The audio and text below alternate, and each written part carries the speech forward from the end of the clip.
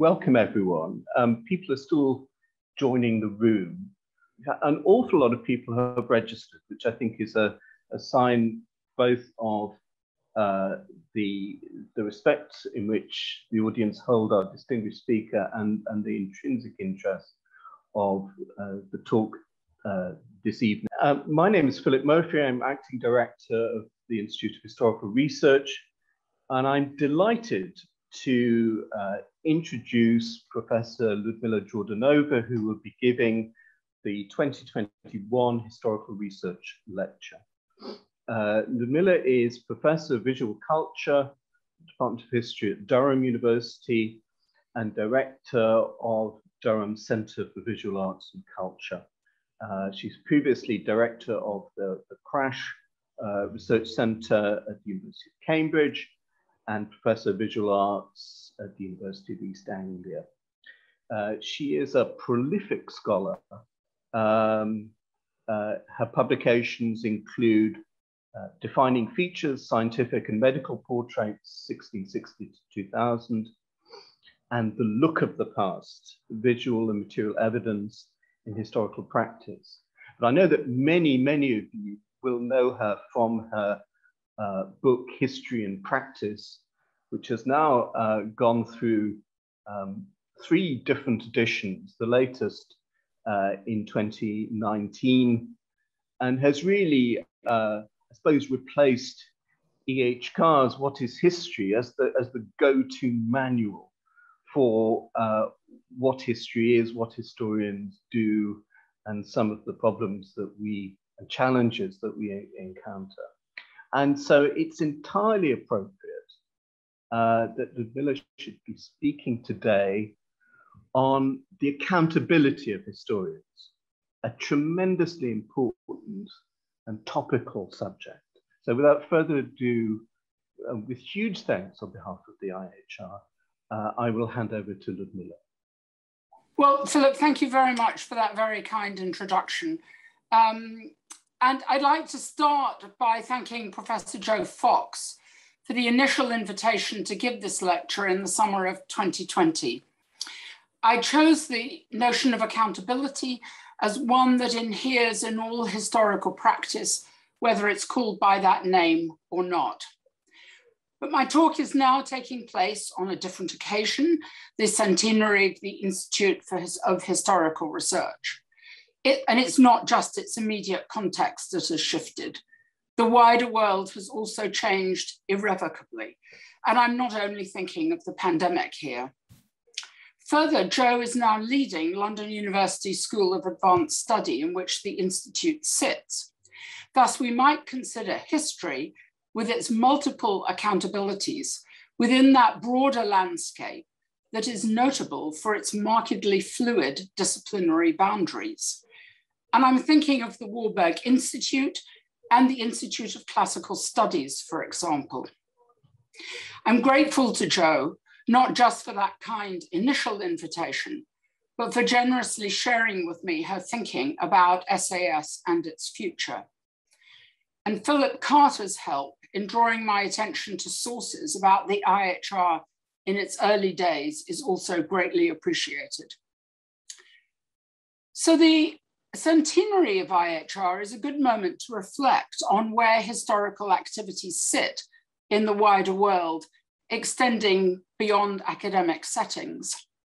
History's deep connectedness with every part of all our lives helps to account for the passion and commitment it inspires, as well as its manipulative uses in public life. This is not a new phenomenon. After all, IHR's first director, A.F. Pollard, stood for Parliament 3 times, claimed history was directly useful to voters, and wrote extensively about contemporary politics. Although he was known as a historian of Tudor England, Pollard was what we would now call a public historian, deeply interested in the ways in which his historical expertise could contribute to debates about the First World War, the League of Nations, and the quest for world peace, for example. He published pamphlets, wrote letters to the editor of the Times, and lectured far and wide during the Great War, as he put it, from Exeter to Newcastle on Tyne. And judging by his writings on contemporary events, he was a forceful rhetorician. The obituary in the Times observed he, quote, both taught and proved that history should be readable. If he was not a great writer, as Gibbon and Macaulay were great writers, the ordinary reader could and did enjoy even the most learned of his books. At the same time, he had a mission about the seriousness and importance of historical research that has left a profound and lasting legacy. So the context of the IHR's birth was one in which discussions about the nature and public value of historical research occurred. Pollard himself made some straightforward assumptions on these matters, and the precise manner in which he did so is a source of useful comparisons with the contemporary challenges historians face as we reflect on the Institute's future in SAS and on the wider national and international stages. I've chosen the notion of accountability together with a clutch of related ideas as a way in. While accountability is hardly the most glamorous instrument in the historian's toolbox, it may be a handy device, especially just now, when it underpins the fierce, intractable, inescapable conflicts about the past and its representations that are in the minds and hearts of publics, historians, campaigners, administrators, and politicians. Accountability and ethics are intertwined. Neither term is ideal. My concerns about the word ethics are twofold. One is its current association with administrative procedures, as in the university committees that those working with living participants seek approval from, and with organizations, as in codes of professional ethics, both vital, of course, but perhaps limited. The second is the proliferation of so-called applied ethics. And in the title of Peter Singer's hugely successful book, Practical Ethics, first published in 1979, with a second edition in 1993. Singer is sometimes said to be the most influential philosopher in the world. His writings touch on the treatment of animals, abortion, euthanasia, poverty, and environmental issues, all important subjects. None of them, however, put historical practice center stage, and existing arguments are not obviously transferable. And possibly applied is especially misleading in the case of history, where we are just as interested in ethical matters in the past, how historical actors understood them, acted upon, and possibly changed them, as in general abstract principles formulated elsewhere and then applied to historical cases. Now, accountability is open to some of the same charges as ethics, of course. So what follows is exploratory, thinking not just about one term, but about the related ideas, senses, and feelings that are present when we confront the heady mix of current events, difficult emotive topics, the challenges of participating in public life for those who identify as historians, and the need to show our workings. That is, to demonstrate the constituent processes of historical work, and not just, to put it a bit reductively, results. In pursuing these lines of thought, it's helpful to recognize that accountability concerns not just relationships between people, but between historians and abstract ideas, custodians, artifacts and their makers, citizens and values, public servants and those who appoint them, and many more. In the rest of this talk, I move through a number of sections, starting with accountability itself, then the ways in which recent events provide an opportunity to assess forms of accountability. I then return at the end to Pollard and his times. The contributions related fields and occupations can make through collaboration with historians is implicit throughout, and the importance of biography is a recurrent theme. So, accountability. This is a concept that may be useful for now to think through some important issues for historical practice, which always has entailments in terms of peers and audiences. I'm not only concerned with historians narrowly defined, since those who earn their living in universities are just one constituency among many who can reasonably claim to be historians. They include genealogists and family historians, researchers for the media, full-time authors such as biographers, and many journalists, for example. So take the researchers for the ITV's BAFTA-winning long lost family programs. And I think in a moment, you're just going to see a screenshot about that. A new series of which started last week. Those who examine census, birth, death, and marriage records for such a high-profile phenomenon are accountable in ways that are immediately obvious, and the tasks they undertake are manifestly historical. Furthermore, the effects of their research on those it most intimately concerns form a large part of the broadcast. In tracking down mothers who gave up their babies for adoption, the now grown offspring are desperate for an account of what happened and why they were given up. So accountabilities are there for all to witness. Changing values concerning, for example, teenage pregnancy and illegitimacy are invoked, if not probed. I'm not passing judgment on the propriety of this venture, simply noting it as a telling present-day phenomenon where accountabilities are performed, bringing historical research and the social, cultural, and emotional dimensions of contemporary life together in striking and accessible ways.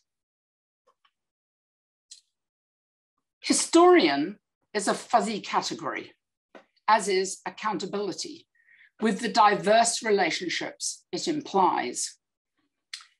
In order to think about historians' accountabilities, some consideration has to be given to what I just now called peers and audiences, that is, to publics, reached through acts of making public, whether TV programs or publication in journals, books, newspapers, podcasts, tweets, and so on. They also include minutes of meetings that are made freely available and record acts of judgment on matters historical. Asking for whom these forms of publicity and publication have been created, in what circumstances, and who is exercising judgment leads towards accountability.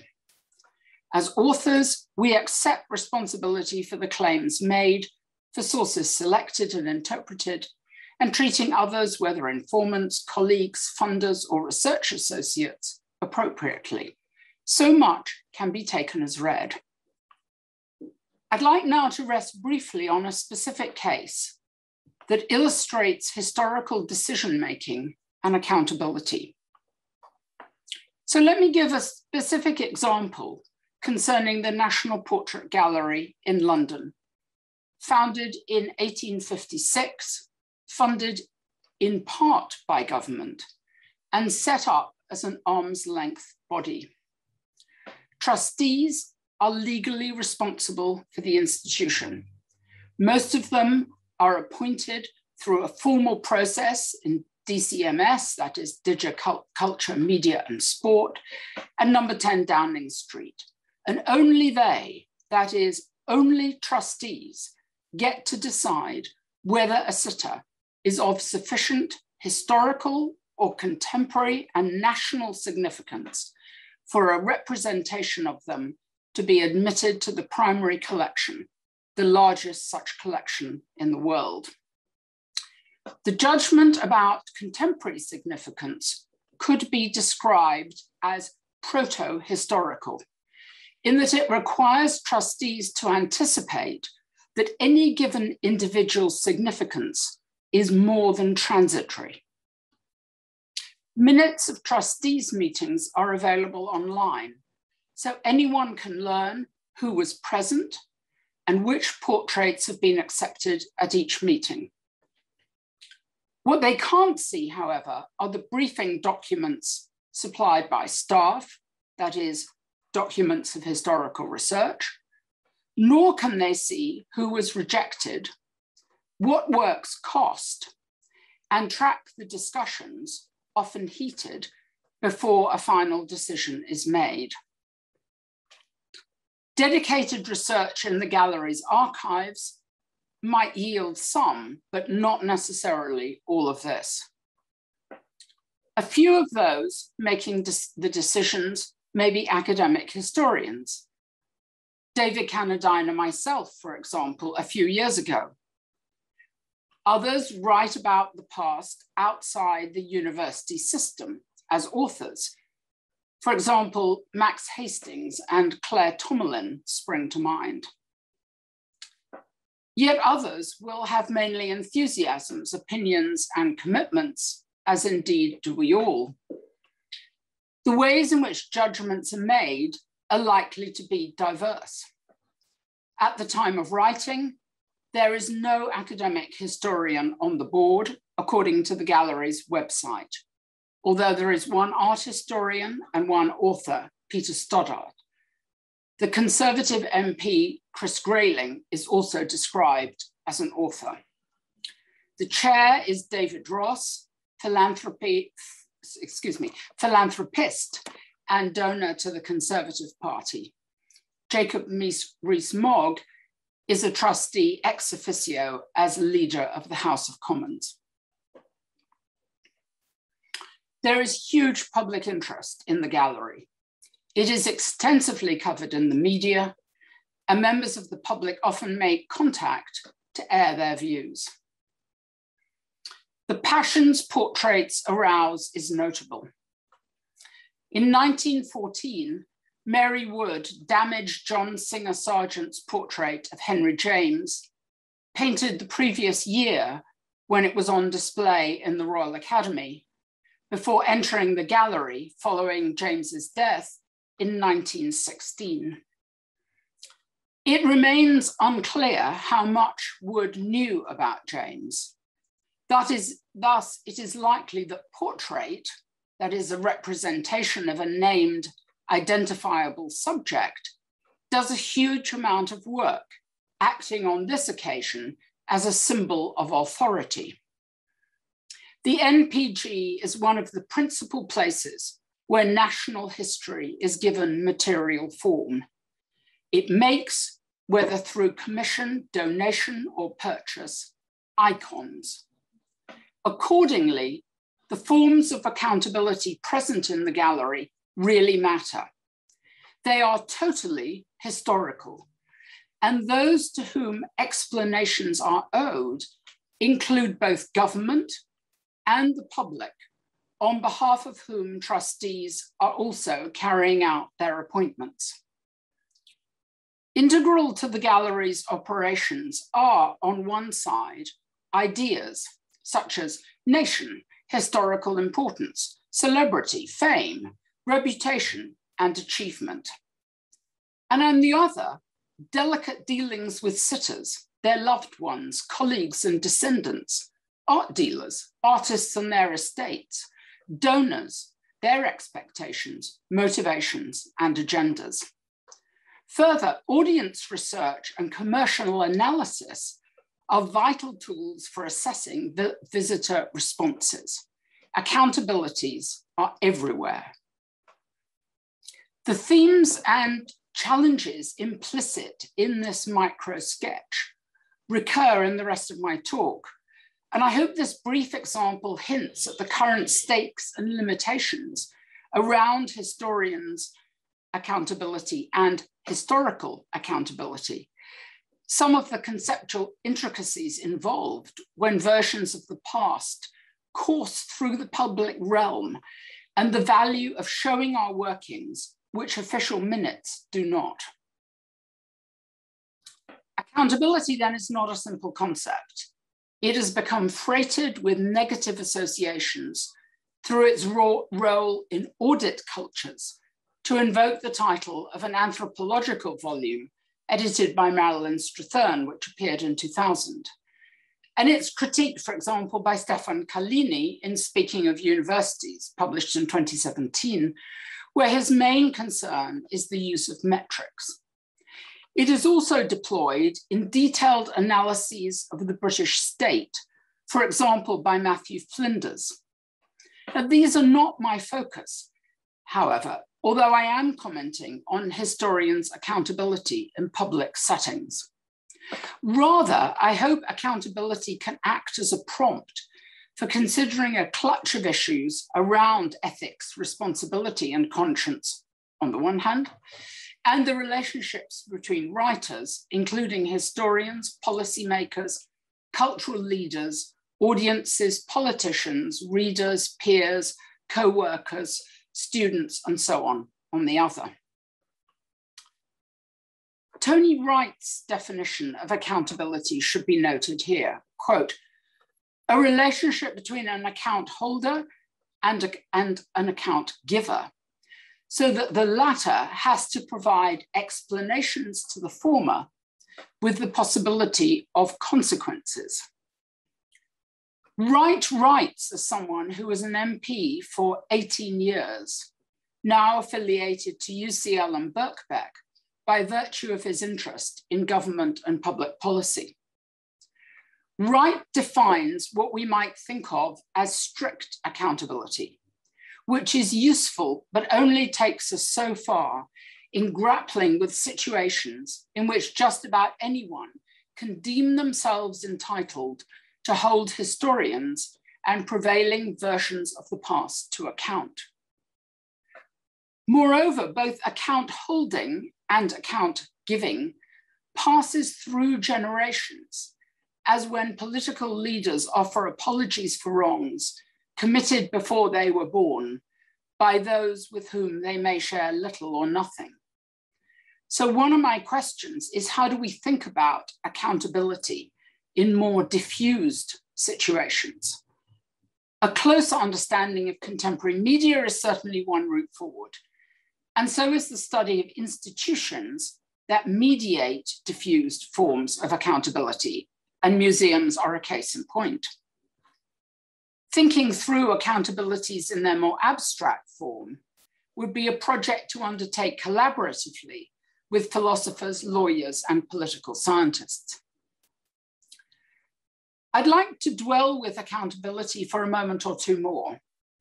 In the original version of Roget's Thesaurus, the word accountable comes up in three contexts: liability, accounting, and duty. Liability leads us in the direction of law, and I do indeed think that lawyers have much to offer historians through, for example, their work on public law. Accounting, narrowly defined, is the meaning that leads to audit cultures and metrics. For now, I want to rest with duty, not something historians talk about every day. Peter Mark Roget was trained as a physician and hence was familiar with the classifications of diseases. His thesaurus, and I'm quoting the subtitle now, was classified and arranged so as to facilitate the expression of ideas and to assist in literary composition. And it alerts readers not just to cognates and opposites, but to the larger taxonomic structures within which ideas are located. So duty sits within class 6, sentient and moral powers. Section 4, moral, subgroup, obligations, which also includes right, dueness, and respect. So here, being accountable is associated with being responsible and answerable, as well as with moral obligations in general. And this fluidity remains alive today. So we should be thinking of many types of accountability, ranging from the strictest forms that in historical practice include accurate, meticulous use of sources, avoiding plagiarism, and acknowledging the contributions of others, to altogether more intangible obligations that may be couched in terms of respect for those we study, a desire to do them justice and give them their due. And all of these require fine judgments, and they draw upon far more than historians' cognitive skills. However ubiquitous and well-worn they may be, these topics merit revisiting. It's in the very nature of accountability, as of ethical matters more broadly, that they must be constantly and critically reviewed, recast, revised, re-evaluated in conversations that are central to social, economic, political, and cultural life. As the philosopher Alistair MacIntyre put it, and I quote, "Moral concepts change as social life changes. They are embodied in and partially constitutive of forms of social life." I find it somewhat ironic then that most histories of ethics focus on the ideas of leading figures over substantial chronological periods without regard to their contexts. But it is possible to read MacIntyre's claims as inviting historians to show precisely how moral concepts and social life interact and change. Now, while historians have no automatic privilege to pronounce on shifting accountabilities, they do have skills, insights, and experience to contribute to the project implied by MacIntyre's statement, as well as substantive materials, rich cases through which broader points can be exemplified and refined. Historians engage deeply with the context in which accountabilities are forged and deployed. Without such context being integrated into historical understanding of accountability practices, the concept risks becoming arid. It is possible to go further and assert that these topics must be continually and critically revisited, and not just by historians, but by all those with an interest in governance, legal processes, the conduct of public life, the distribution of assets, and social justice. The work of the American moral philosopher Diane Jesk is an example of just such revisiting. She uses historical materials to foreground the contexts in which decisions about highly charged matters, including slaveholding, were taken. In a 2018 book designed for use in teaching and for non-specialist audiences, The Evil Within, which you can see in front of you now, she uses examples from the past to examine the capacity for doing terrible things and the extent to which that potential is present in all human beings. She therefore seeks, in a given historical situation, to show the choices that were available to historical actors. She starts, for instance, with slaveholders in Jefferson's time, contrasting Jefferson himself with Edward Coles. The two corresponded but took different views on emancipation. Coles freed his slaves, moved with them to Illinois, and set them up on farms that they were able to purchase from him. She takes upon herself the burden of demonstrating past forms of reasoning and also that there were indeed options. By doing this, she can more securely assign responsibility. Jesk's mode of arguing is historical and philosophical at the same time.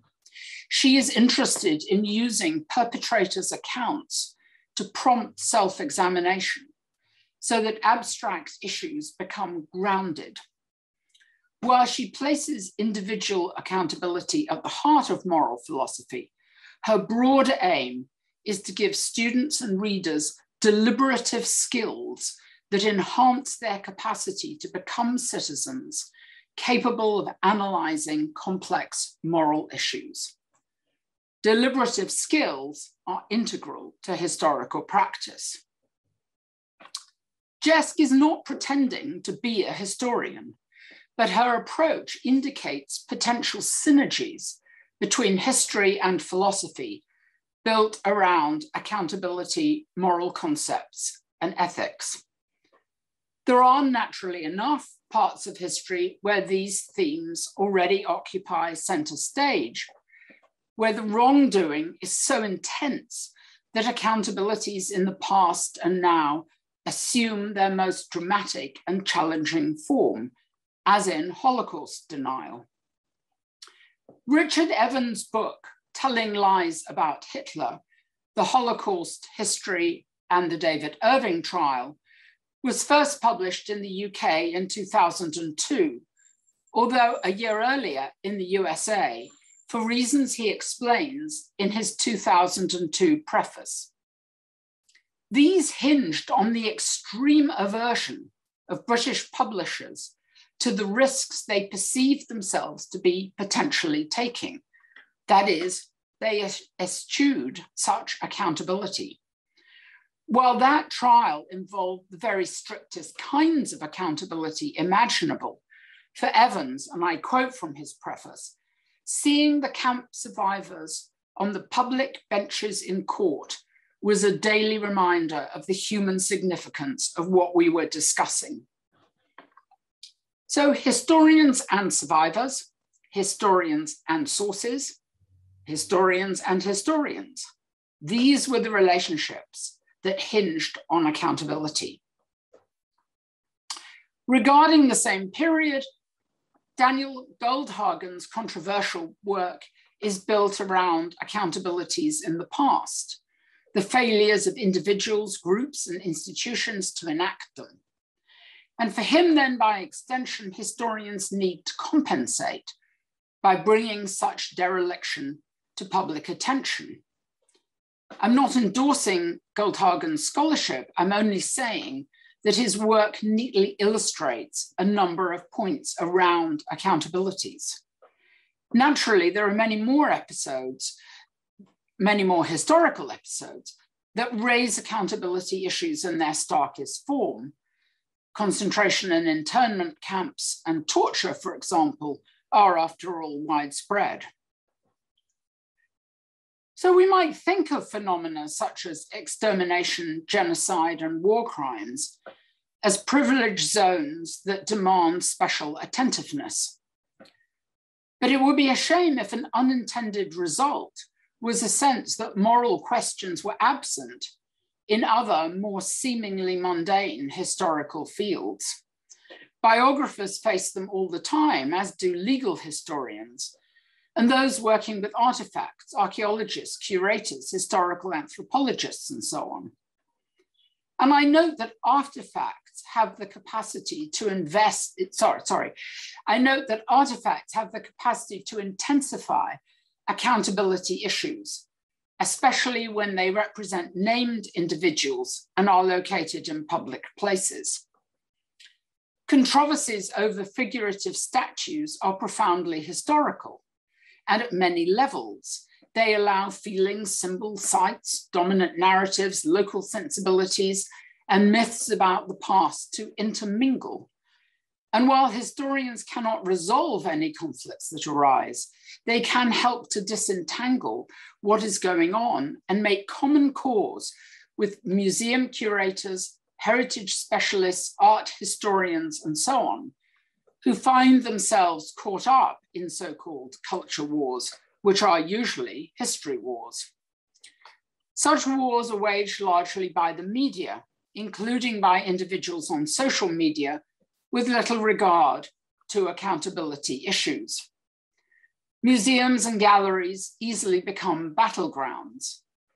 My brief sketch of the governance of London's Portrait Gallery a few minutes ago was intended to indicate both the strict accountabilities that exist and also the less tangible ones, public opinion and the preference of trustees, for example. Such institutions, products of the past, which represent and embody the past, employ historians in many capacities. The symbolic power of galleries, museums, and their contents and displays is worth taking seriously. And in the next section, I address these issues more directly.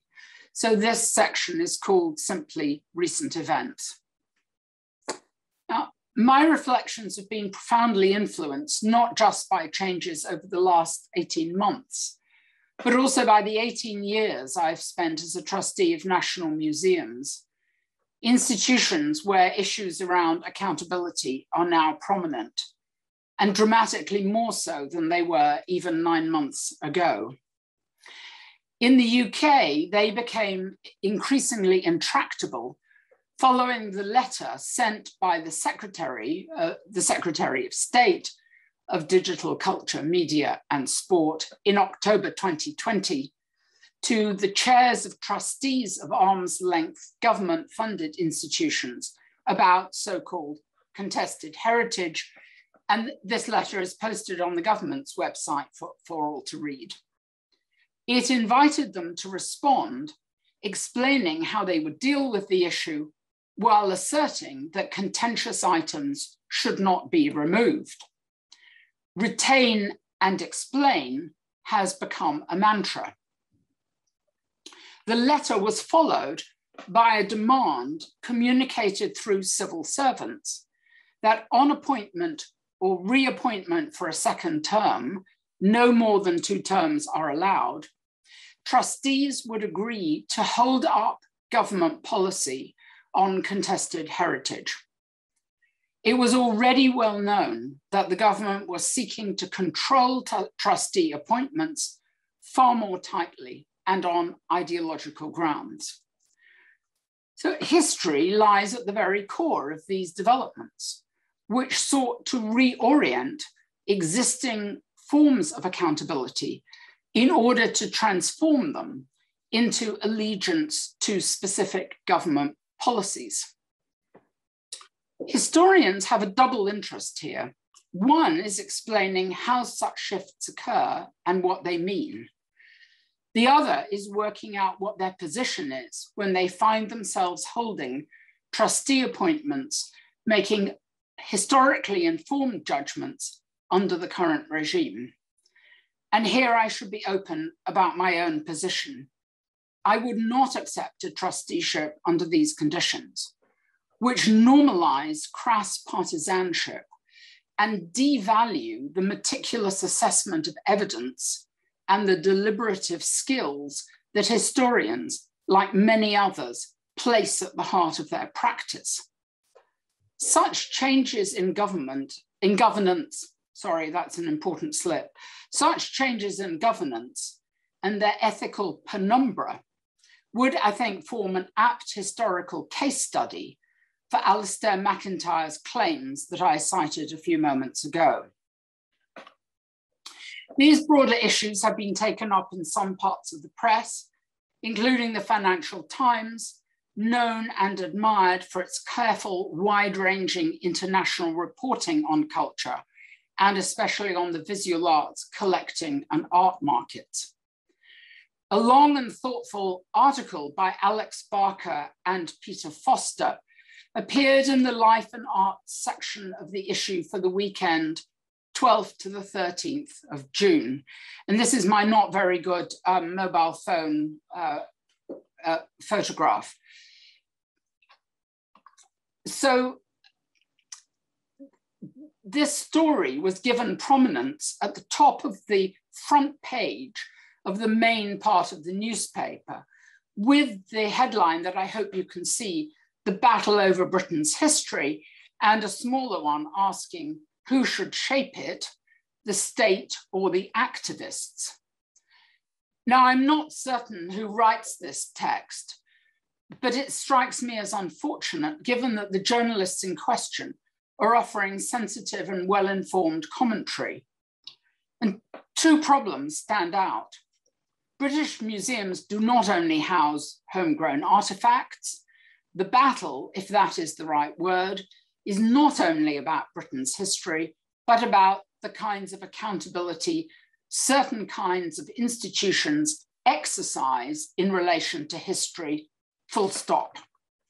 The use of shape is welcome, since it conjures up active processes that include the writing of labels and panels, the production of publications related to displays and exhibitions, and the design and management of websites, now the main ways in which publics engaging with museum and gallery, in which publics are engaging with museum and gallery in collections and interpretations. But the polarity between the state and activists is profoundly misleading. And it plays into simplistic, distorted conceptions about the way history is generated. It also gets the politics wrong by presenting polar opposites and reductive forms of agency. From what I can tell, it is not some monolith, the state, that is acting here, but a number of ministers, egged on by some backbenchers, with the approval of number 10. The people on the front line, as it were, are actually the civil servants who are being required to enforce the policy. At the same time, and publicly acknowledged, it is known that candidates' social media presence is being scanned.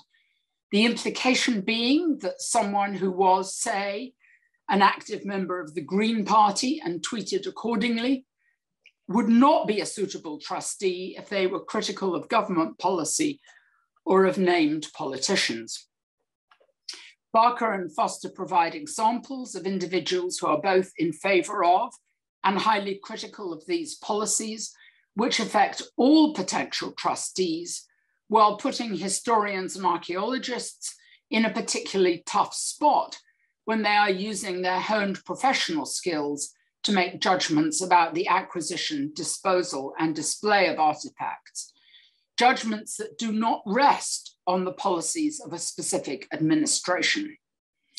One interpretation of these developments is a suspicion of expertise.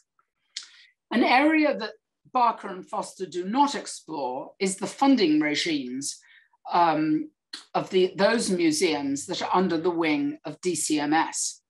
Readers of the FT might be forgiven for thinking that they are fully funded by the government, but in fact, of necessity, they raise a considerable, if varying proportion of their own funds. Thus, in practice, the forms of accountability involved are yet more complex than they appear and include elaborate targets that museums must meet. One major group is missing in these discussions: the staff of museums, whether they be curators, conservators, archivists, librarians, interpreters, or educators. They are valuable historical comrades. These people too are historians in a generous sense, who along with everyone else read, think, develop their skills, and respond to the world around them.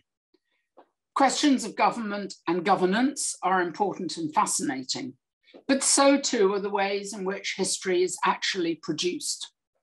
And it is worrying that an understanding of these diverse, drawn out, and sometimes admittedly tiresome processes is not more widely disseminated. Integral to such understanding are the ways in which views of the past change, whether they are professional or popular, in the media or in the more formal representations of museums. In his recently published book, The Ever-Changing Past, James Banner makes the striking claim that all history is revisionist history. I define historical revisionism, he says, not simply as alterations in historical interpretation, but more specifically as any challenge to existing interpretations of any aspect of the past brought about by new evidence, new arguments, new perspectives, or new methods. His points can be applied to museums as well as to all forms of history making, a point that becomes dramatically evident if we consider shifts in the ways biographies are written, for example, in a psychoanalytic age. Biography as a genre is absolutely central here, given that contested heritage generally rests on an assessment of a life. In the case of Henry Dundas, for example, whose statue adorns St. Andrew's Square, Edinburgh, it rests on detailed assessment and interpretation of his parliamentary behavior. Such assessments are then transferred to, projected onto an object, which in turn is made to speak to much bigger issues, and then, as it were, silenced if eventually removed, when that removal is indeed a judgment on a life.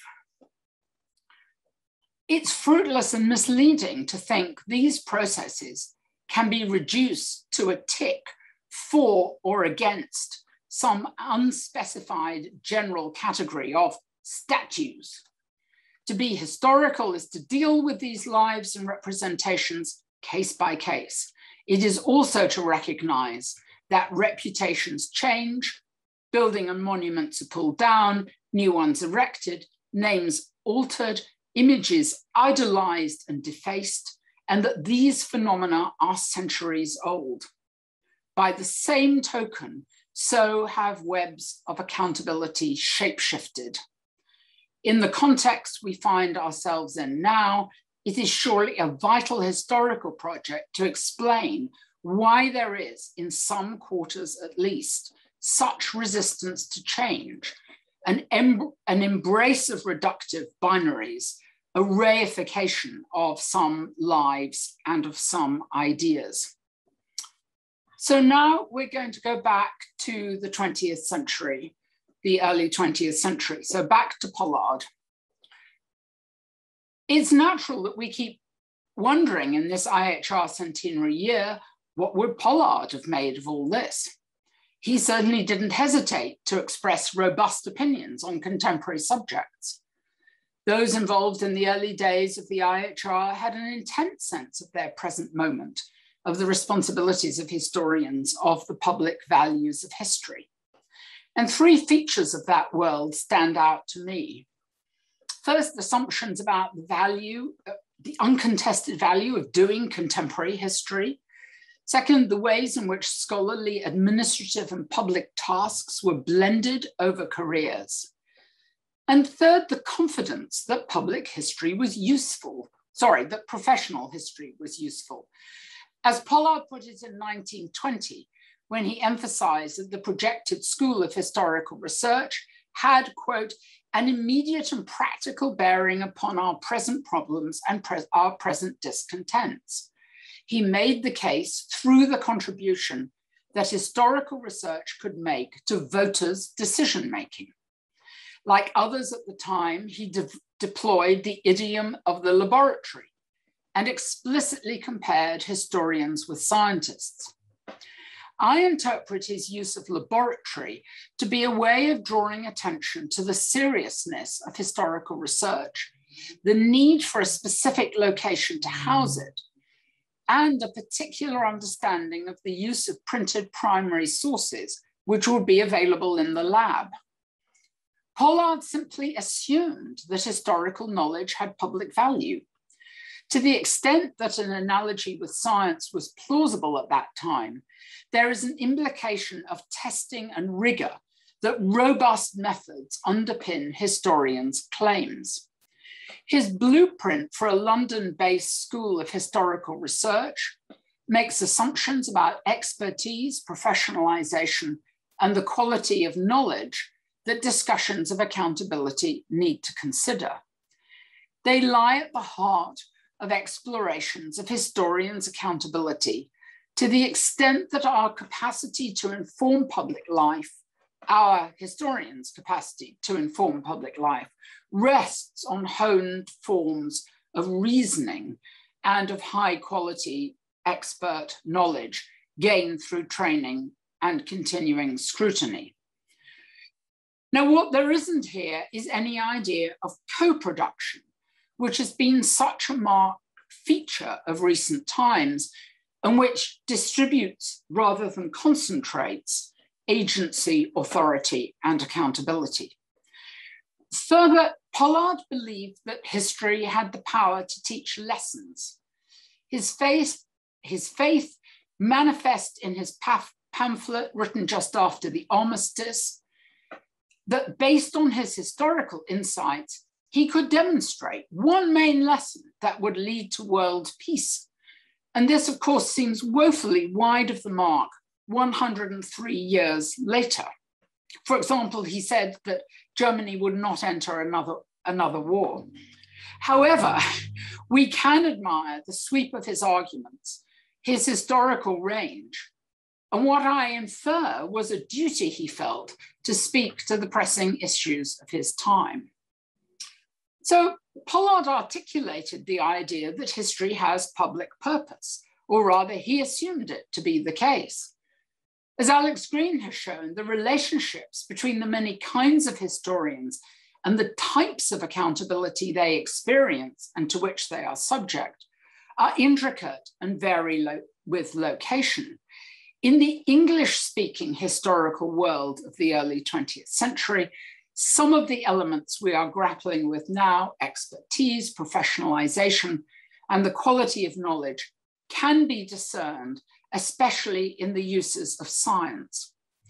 What does not feature is the problem of what I would call translation. That is, how precisely and in what form voters, for example, would acquire the knowledge relevant to their decision-making from professional historians. Pollard's 1918 pamphlet, to which I just referred, was published by OUP, but I don't know in how many copies or at what price. In a striking phrase, Pollard claims history is the dossier of mankind, and dossier is emphasized. Voters, such a formulation implies, can, should, inspect that dossier, presumably mediated by professional historians, and absorb what they need. If historians, we can assume, are responsible for assembling the dossier, voters, Pollard insists, and I quote, are responsible for the results of their own votes at general elections. And he continued, a people get the government it deserves, and if a government makes mistakes due to neglect of recorded experience, it is because democracy does not insist upon historical competence as a qualification for rule. I think we are entitled to give a hollow laugh at this point. But note the claim about democracy. Since formal accountability mechanisms are widely invoked as, in Tony Wright's words again, intrinsic to democratic politics. Picking up on Pollard's use of dossier, the notion of history providing something like briefings for voters may be what he had in mind. Now, we can perhaps explain Pollard's confidence in history's capacity not just to inform, but to underpin democratic politics by noting the role of historians in this period in policymaking and diplomacy. And I think a really neat example of this is James Thompson Shotwell, himself involved in IHR's foundation, according to his autobiography, and an early user, according to Guy Parslow's recollections from his time working there for much of the 1920s, 30s, and early 40s. A prolific historian who spent most of his career at Columbia, Shotwell masterminded the mammoth economic and social history of the World War, on which he was working in the 1920s when the IHR was in its infancy. Before that, he had contributed the article History to volume 12 of the 11th edition of the Encyclopedia Britannica, published in 1910. And I thought this was a handy and revealing way of addressing conceptions of history around the time the Institute was founded. In some ways, Shotwell's contribution covered familiar ground in its coverage of ways of writing history from the earliest times to the present day, paying due attention to the critical analysis of sources, whilst also exploring issues around science. And I'm quoting Shotwell here. History itself, this double subject combined, begins with the dawn of memory and the invention of speech. In Shotwell's prose, the phrase, the science of history, the claim that physics is a branch of history, the implication that historians too are men of science, all seem quite natural. What he deplores is the use of history to mean, quote, the thing to be recorded, which he deems confusing. Hence his emphasis in the article on its original meaning of inquiry and statement, the description and record of this universal process of ceaseless change. That's all his words. The way he expresses the point indicates that history is about everything and underpins everything. Now, Shotwell's life and career, especially his engagement with organizations such as the Carnegie Endowment for International Peace and the beginnings of the United Nations, suggest a kind of seamlessness between him being a historian and an active participant in public life, which can be used to assess comparable roles in recent times.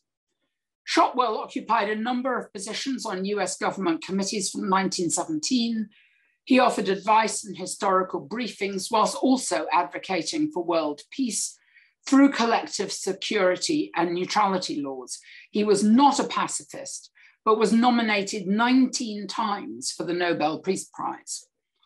One way of reading his multiple allegiances and roles is that they were saved, as it were, by a widely shared assumption that historical expertise is strongly empirical, that his advocacy was evidence-based, and that it was perfectly proper for him to put forward specific proposals, as he did after both world wars. Witness, commentator, advocate, participant. It's no longer possible, I think, for historians to just reach for the sources, to simply insist on their own and their fields rationality. But we can assess our own capacity to perform such roles by inspecting instances such as Shotwell's from a certain distance. And in performing these roles, Shotwell navigated multiple accountabilities to politicians, bureaucrats, fellow experts, to charities such as Carnegie, to his conscience, which led him to his work for international peace, and to his profession, employer and students, as well as to his many readers. He was an incredibly prolific writer. And we are moving towards the end here. So the combined visions and careers of Pollard and Shotwell certainly have resonances a century later.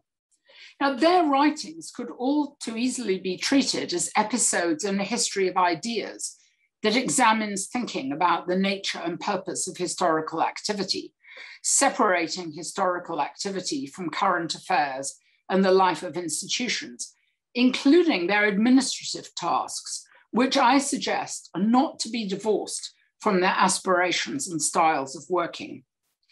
Projects focusing on historiographical thought possess considerable interest and may be found in the huge historiography of historiography that now exists. In addition, paying attention to institutions and careers and to all aspects of historians' lives, insofar as this is possible, is invaluable. And I note that there's been a surge in recent times in biographies and memoirs of historians.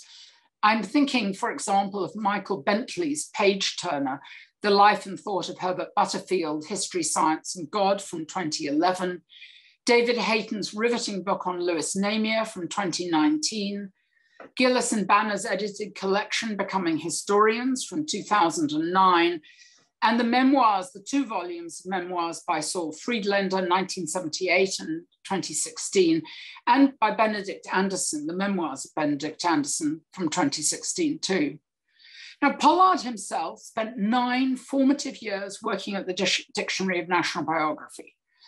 He was politically active, although this is either not commented on at all or mentioned only in passing in the accounts of him that I have read so far.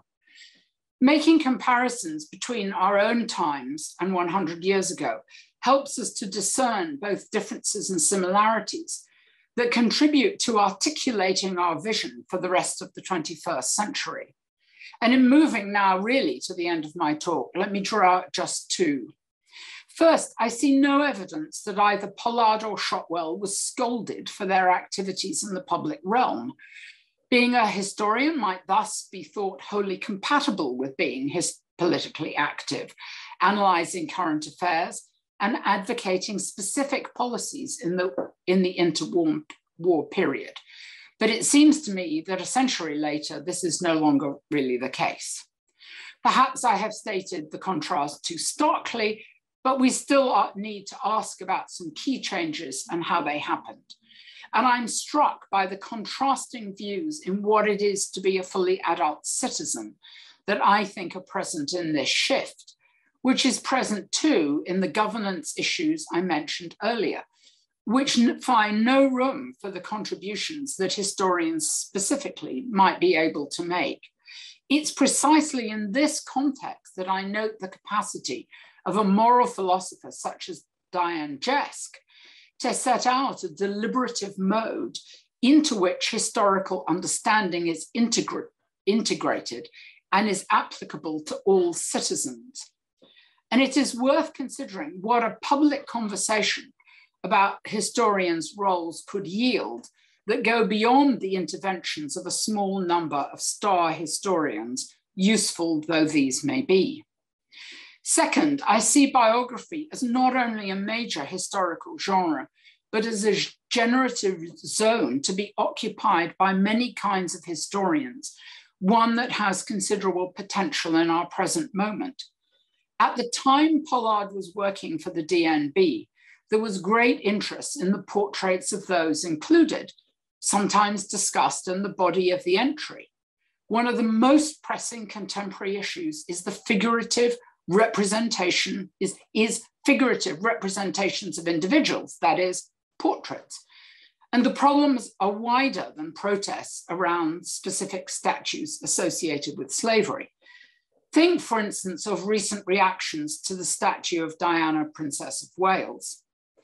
Given the tight connections between lives in words and lives in materials, and the need for fresh thinking about figurative representation, public art, commemoration, and memorialization, the Institute of Historical Research, inspired by Pollard himself, is ideally placed to lead such initiatives in a manner that does not shy away from their controversial nature.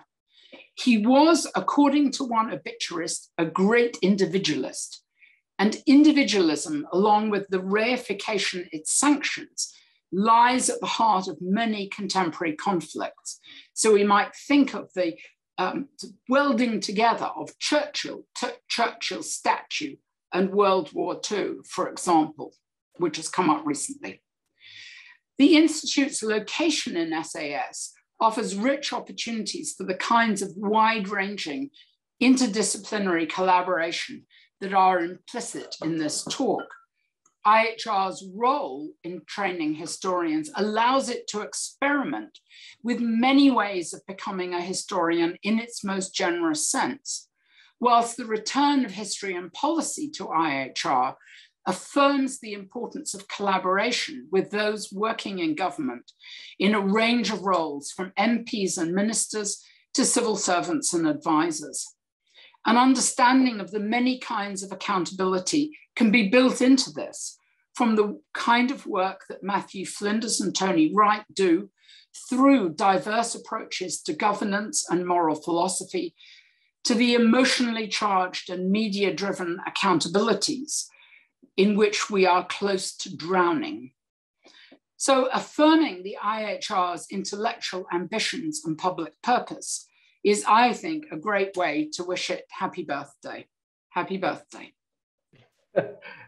Ludmilla, that was a wonderful birthday wish and a great birthday present for us. And we're very grateful. It was a wonderfully wide-ranging and thought-provoking lecture.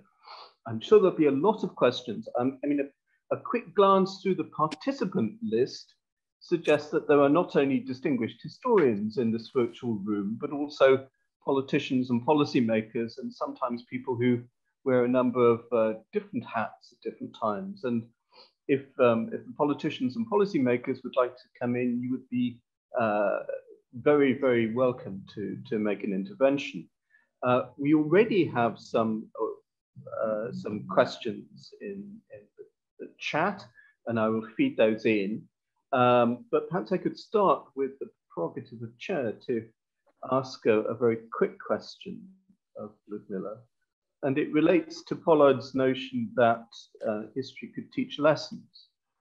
And I have a vested interest in this notion, having just taken over as Director of History and Policy, a very important project which has just moved back to the IHR where it belongs, premised on the idea that policymakers can learn lessons from history.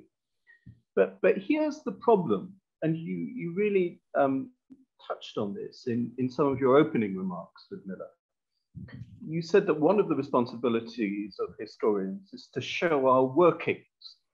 I was very taken by that phrase, because I think that as professional historians, when we read the work of our colleagues, we're almost more interested in the workings than in the answers. And that's maybe a little bit of an idealistic thing to say. But when we interact with, say, journalists or policymakers, they tend to be only interested in the answers and in what they consider to be the right answers. And again, I realize that underestimates the sophistication with which many policymakers view history, and arguably overestimates the sophistication of some historians when it comes to answers they don't like. But how do we overcome this, I suppose, this cultural divide when we do interact with people outside the historical profession? That's a very good question. And I think the turn to governance, there's a huge amount of commentary on, does offer one route forward, because we know that people take note of governance arrangements.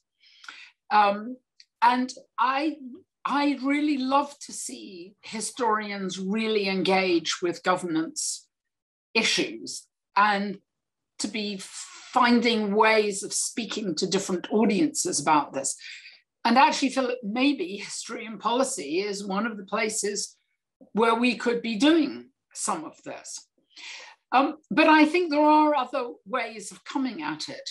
And one of them is to think about Pollard's notion of precedence. So when Pollard thought he'd got the answer to what to do at the end of World War I, it all hinged on a thing called De Pace Habenda from Henry II's reign, which he saw as a precedent for ways in which one could conduct business that could be extended to the life of nations. I think that's pretty interesting. And I do think there are ways that we could use languages around precedents. I guess it's maybe philosophically a touch unrigorous, or it could be construed in that way. I mean, obviously Pollard didn't think it was unrigorous in the way he presented it in that pamphlet. But I think there are languages that we could use. I mean, I do think there are other ways. One might be to make more common cause with lawyers, where process, obviously, you know, I mean, law is static, but law is nothing if it's not also processual. It's not doing its job after all. So I just wonder if those are some of the ways that we could open these things up. But I'd like people to think governance is exciting, and that it's a place where a lot of the most important stuff happens. Thank you very much. Now, we always like questions which historicize our historical problems. And there's one from Christopher Curry, who asks, is not the policy towards museums and their trustees discussed by Professor Jordanova a restatement or reenactment of similar policies in historical culture warring under Mrs. Thatcher? Would you like to respond to that? To be honest, I don't think it quite is. I mean, as I'm sure everyone on this call knows, I'm not a historian of 20th century Britain. I've just been alive for half of it, just over half of it. My understanding is that Thatcher did not damage the notion of an arm's length body. And actually, when I was first a trustee of the National Portrait Gallery, which was 2001, the government did not exercise its right to send an ex officio member in the slot that Jacob Rees-Mogg occupies. Now, I need to go back and check all the minutes, but I'm pretty sure that my memory is correct on this. So obviously that was somewhat after Thatcher's time, but in the museum world, what has happened recently, I think, is quite distinctive. And furthermore, it is not widely appreciated, I think. And I think the FT journalists did a fantastic job, and they're not the only journalists, but so far as I know, I think The Guardian ran one small, I mean, there are people on this call who know, I think The Guardian ran one article. So I do see this as quite different. And I also have reason to believe that they did this, although the letter from last October was on the government website, I think the making civil servants check every time, I think, was not widely publicized. And I'm not sure whether the great British public realized that people's social media accounts are scrutinized in this way, which does seem to me pretty extraordinary, because it does imply that if you want a public appointment, you can't be commenting on the world as it is. There's an intervention from Jill Bennett, who of course was chief historian at the Foreign Office for many years, and is a real expert in engaging with government. And Jill says, I and my colleagues aim to improve policy making through advice to ministers. Would Pollard have agreed with that? Do you know, I don't know the answer to that, and I think that's a very, very interesting question.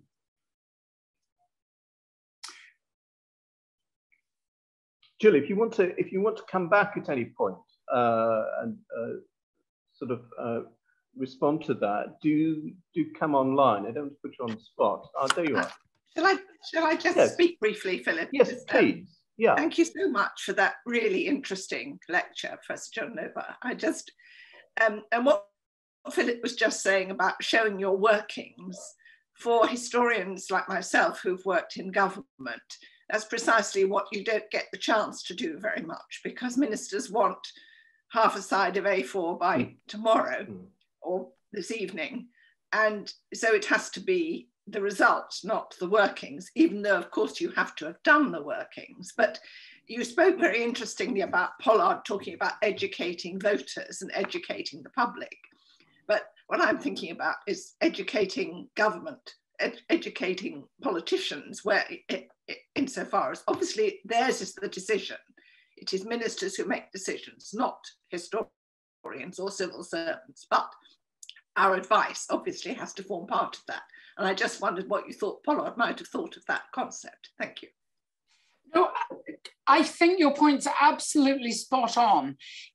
And I've not seen any reference to this, but the Canadian who spent his life in the US, James Thompson Shotwell, I'm pretty sure we could answer some of those questions. And I think if there are any IR people on the call, they will maybe think it's old hat to mention Shotwell.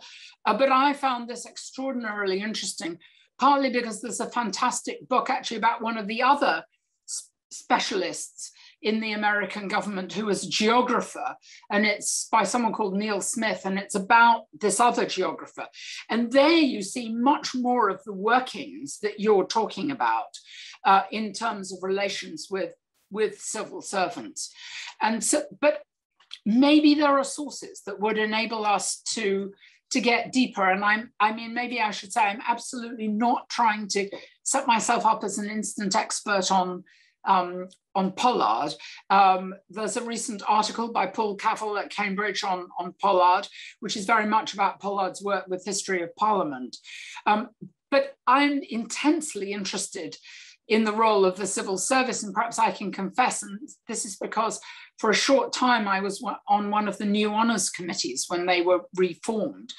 And when you're on one of those honours committees, you have to work with the civil servants. And I found that one of the most interesting things I've ever had an opportunity to do, which is why I'm so keen on history and policy and on the possibilities that this affords for opening up these kinds of questions. So that's the best I can do just today.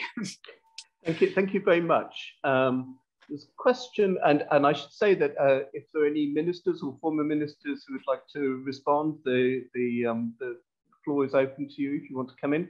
There's a question from Jeffrey Patterson, who says, isn't there something of a conflict between academic history and the construction of collective memory, social memory, especially when the news media tends to source the latter over the former? Okay, well, thank you very much. I think it depends on what you mean by conflict. I think there are tensions in that we may be using different languages, we may be assuming different things, we may be taking different examples, but I feel a very, very strong commitment to the idea that there's a continuum, if that's even the right metaphor, between the many kinds of histories that are being produced, because I just don't see the advantages in academic historians saying that we do something different. And in that sense, I think it will be good if everyone who has a job where they earn their living being a historian engaged with these questions and accepted that they could be, maybe even should be, a public historian as well as whatever the antithesis is, clearly not a private historian. So I think that our tensions is the language that I prefer to use. But I think we have to explore the overlaps and relationships. And I think we shouldn't be afraid to get more involved. And, you know, my reference to star historians was not meant to be at all critical. On the contrary, you know, there are people like David Olusoga who, you know, bless him, something will happen and the very next day he's got a column out on it. And I just know, I don't know how to work like that. And maybe that's a job for history and policy that could encourage historians to find a voice more. But I'm very keen on bridging. And I do think the commemoration, memorialization, and sort of more academic history, one of the bridges is museums. And that's why I'm so interested in more people participating in work with museums, which, whatever we think about it, the impact agenda in the UK has really encouraged. Thank you very much. There's a few minutes left. If anyone wants to ask some final questions in the chat, just while you're thinking of some questions, just another one for me. I mean, Ludmilla, you talked about one aspect of accountability being apologies for the past, and you sort of said apologies by politicians who might have very little to do with these past events or crimes. And I mean, a little while ago, we hosted a seminar in which Susan Neiman, who's written a very interesting book called Learning from the Germans, took part. And Susan's argument, really, as the title of the book implies, is that the Anglo-American world should be more contrite about things like slavery and colonialism, and should take a leaf out of the book of German apologies for the Holocaust. But I suspect from your comments that you're more ambivalent about this sort of contemporary trend towards apologizing for historical wrongs. Is that right? Well, I think you're very perceptive. I think I feel uncertain, because I do worry that it's easy to say things without there being sufficient foundations. And I've taught a couple of times in Germany in recent years, and one of the things that really strikes me is how sensitive they are about memorials. And so, you know, when I was in Bielefeld, for example, they had only relatively recently erected a memorial to women who were, I think, enforced workers in a factory. And to me, and it was not figurative, and I think there's a real problem there. And I thought that was very much more meaningful than an apology, but I absolutely do not neglect the symbolism. And I have to say, I mean, if anyone knows the third edition of History and Practice, they'll know that I decided to end with a section on Hillsborough, which one of the editors said to me, oh, no one will be interested in that. And I insisted that it was put in. And I'm not, you know, I'm a complete ignoramus, but I found myself very touched by what happened since the final on Sunday and the questions of apologies.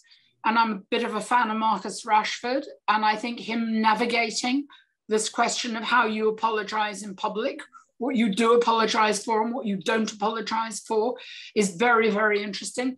So I absolutely don't want to diminish the importance of some of these public sayings, but I want to see a kind of depth of engagement,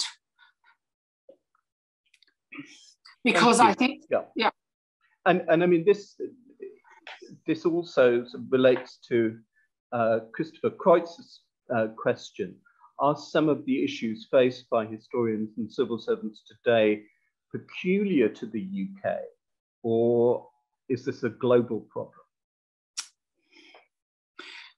I think there are probably people on the school who are much better qualified than me to comment, but I would say I think the person in the world who writes best about this is Stuart McIntyre in Australia.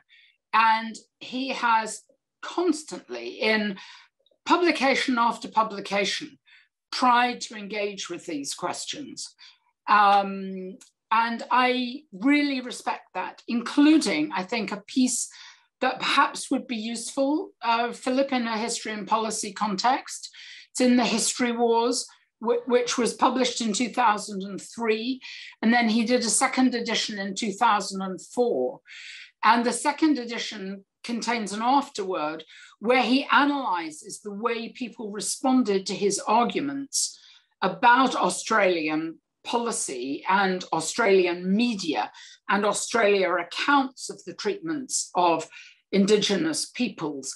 And he dissects exactly what happened. And I think this is a very, very powerful accounting. So I think in Australia, there are some very comparable issues.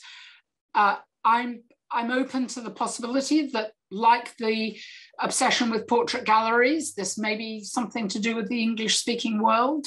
No one's ever come up with a satisfactory explanation about why national portrait galleries seem to be so much more important in the English-speaking world than in many other parts of the world.